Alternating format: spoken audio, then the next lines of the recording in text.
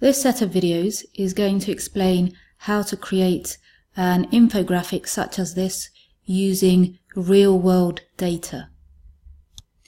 It requires us to get hold of real-world data, put it into a spreadsheet program, analyze it, and then present it using presentation or publishing software and image editing software to enhance the graphics that will be used in the infographic. For this example, we'll make use of the data which is available on Gapminder World. It's under the Data tab. And here you can see all kinds of data which has been collected together to make some of the interactive charts that are available on Gapminder World. I'm just going to show all of the indicators in this list, and the data that we're going to make use of begins with B. It's about bad teeth per child. That's the name of the indicator, and I'm going to download the Excel version of this, put it in an appropriate folder, and then open that data. Here's the data I've downloaded. It's got various sheets within the same worksheet. I'm just going to enable editing to be able to have a look at the different worksheets that exist, and it gives us an indication of what the data is about and various links to download it. This data has around 190 countries, and the data tells us for each country how many bad teeth a 12-year-old is likely to have which are decayed. So this is the number of teeth using a weighted average for a 12-year-old that are decayed, and the reason 12-year-old children's teeth are important is because by the age of 12 they usually have a full set of adult teeth, the average number being around 32. So this is out of their 32 teeth, how many are likely to be decayed already. So 190 countries is quite a large number to work with, and what might be a nicer way of looking at this data is to break it up in terms of the continents of the world. Now, we don't have that data available to us, so what we need to do is get hold of that again from Gapminder World.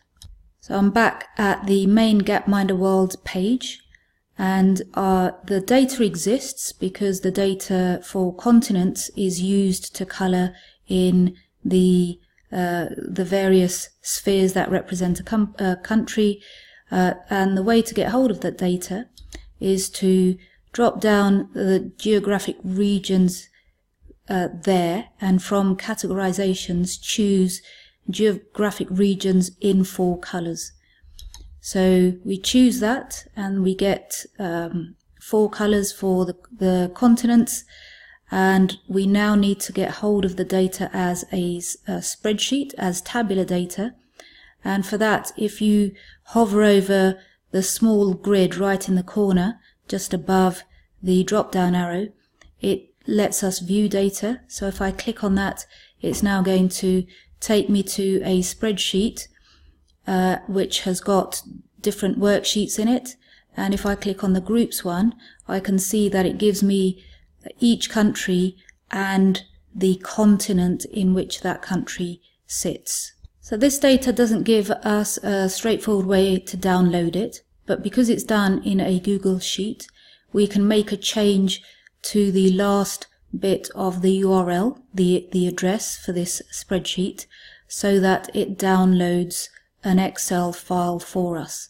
And the change we need to make is to delete the pub hash at the end of the URL and instead replace it with a query string, which is export.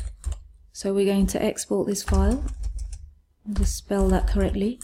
Export (format) equals XLSX.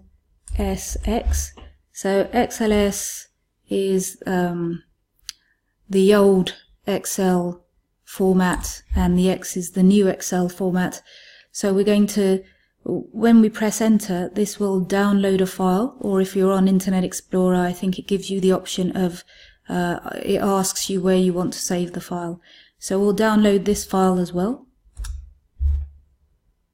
So this new file that's downloaded is called Colorful Regions, and if I enable editing here, we can have a look at the sheets which are a part of this file, and the groups sheet gives us each country and the continent, and what we're going to do with our spreadsheets is to combine the data for country, continent and teeth, and so I'm going to copy these two columns and just paste them into this sheet over here.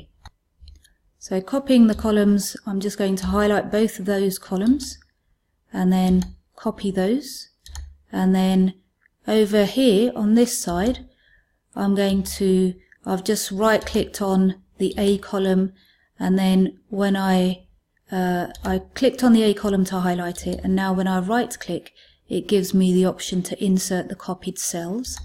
So I'm going to paste those in there. So I now have the name of the country along with the continent it's in, and then I've got my data for each country.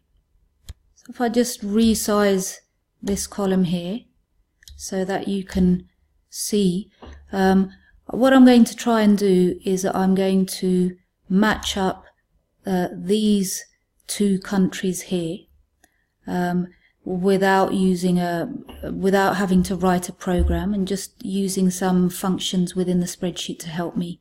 So going through over 190 countries is going to be a little bit difficult, so I'm going to just type a formula in to help me see that these two match, rather than me just having to read it.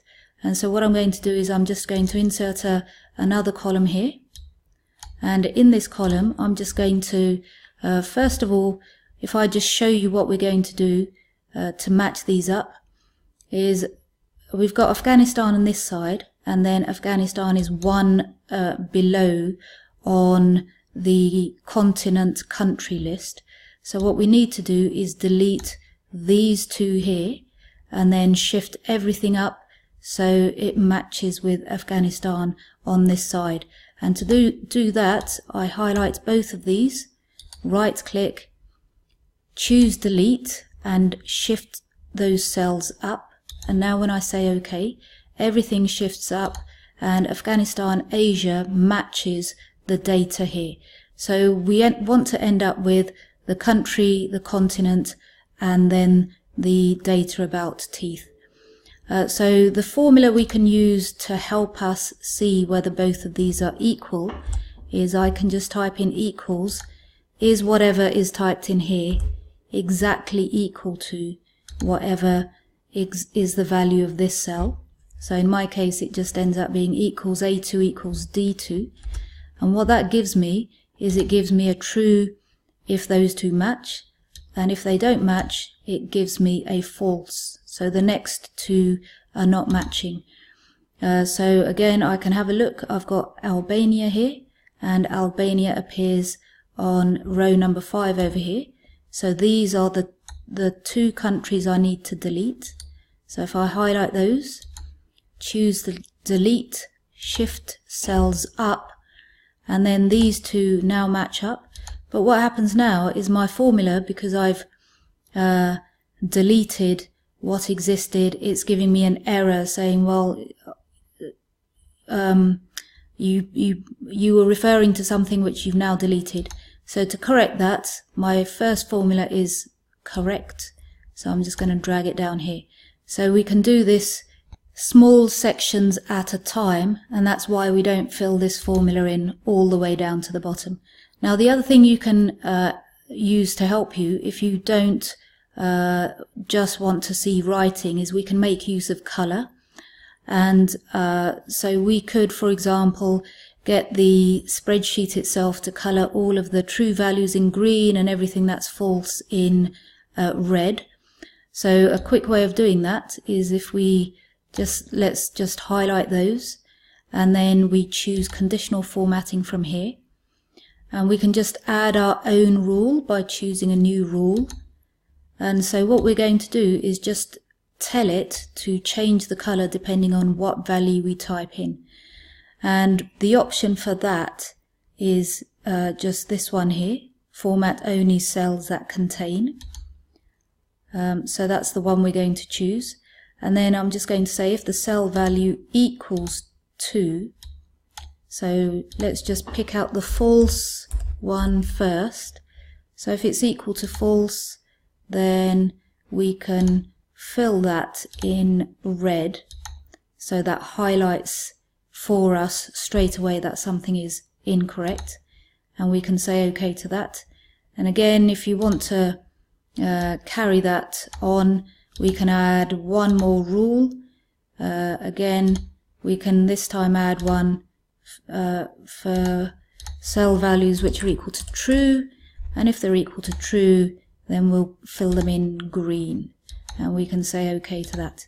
So our true cells turn up red, and the other ones, the false ones, the true ones turn up green and the false ones are red.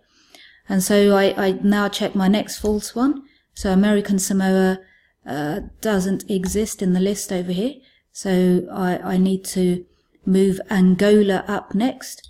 So I'm going to delete those, shift cells up. So those get shifted up, and now my last true value I can choose and drag that down. And the formatting also gets copied. So I can now drag down until I get to my next false, which is over here, and Aruba needs to be deleted. So I'll just delete that, shift cells up, and then drag down.